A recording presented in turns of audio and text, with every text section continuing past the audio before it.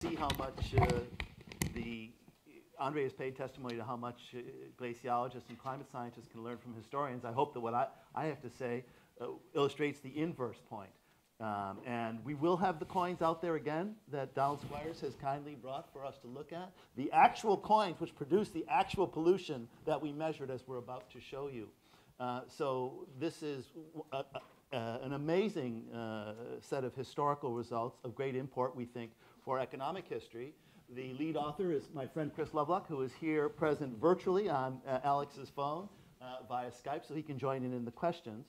And this is about an epochal shift in the European economy from the gold standard of the late Roman period to a brand new silver standard, a coinage founded on silver.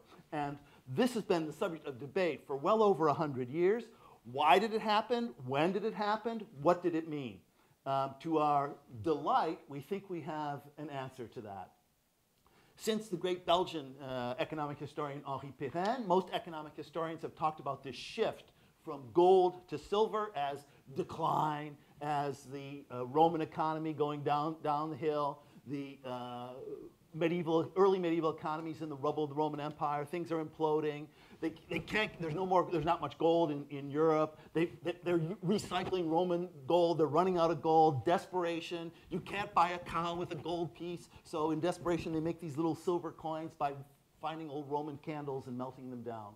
The medieval economy was totally imploding according to this traditional vision in the 680s.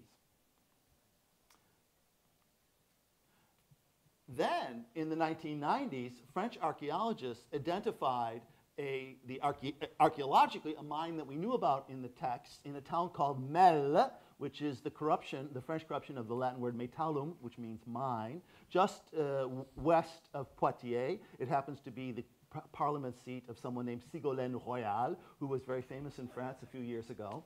And the big debate began to be, when was this mine operating? It was never operated by the Romans.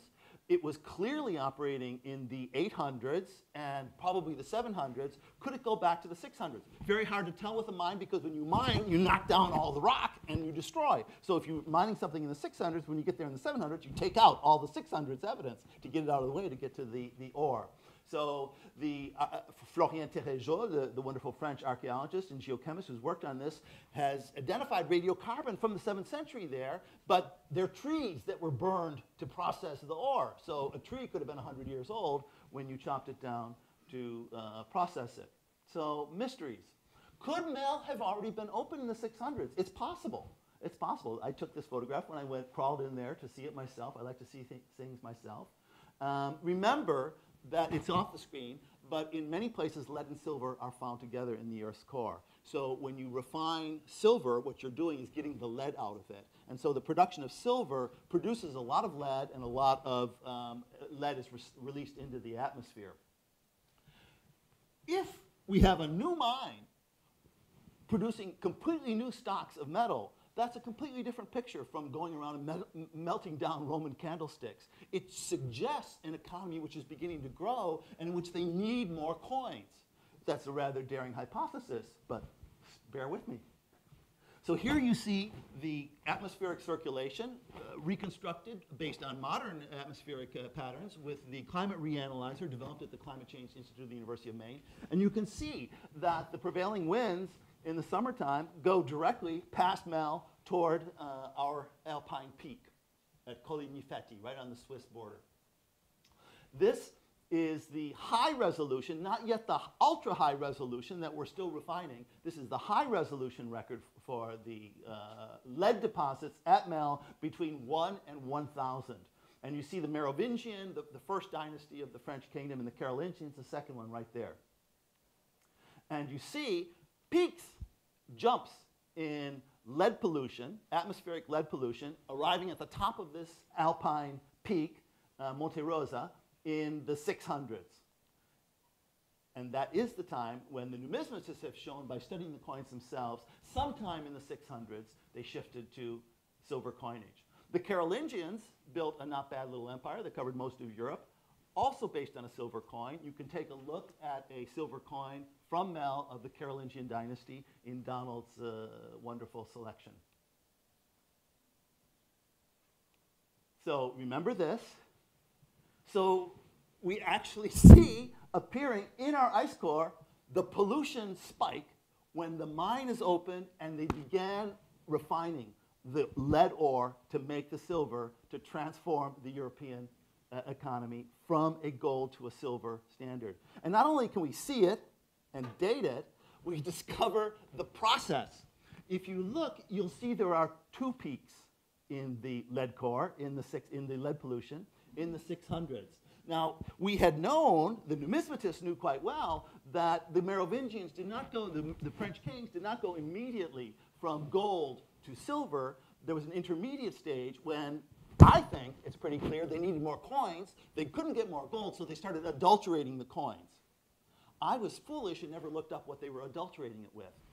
They started adulterating it sometime in the 620s, 630s, 640s. It turns out the chemical analyses show they're adulterating it with silver.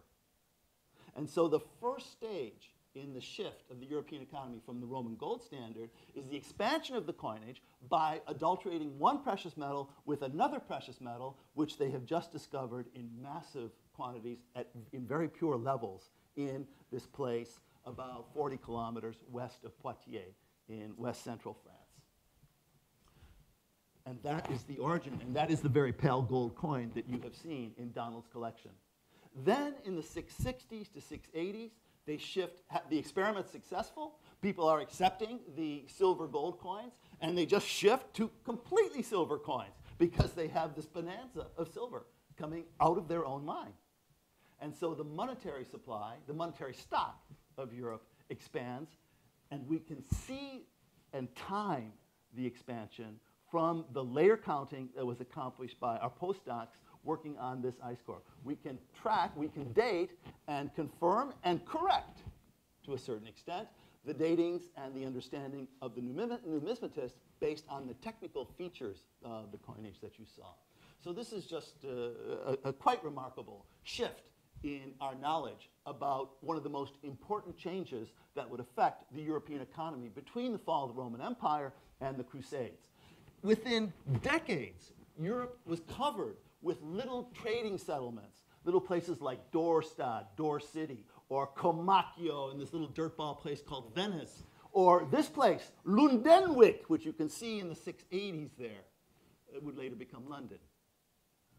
So the little trading towns with the new currency begin to spring up all over Europe and would give rise to bigger trading towns, all built on the new silver standard of the European economy. And out of these would come the European economy that we become familiar with in the late Middle Ages, and the very origins of this economic shift to silver have now been documented in the historical ice core project. Thank you.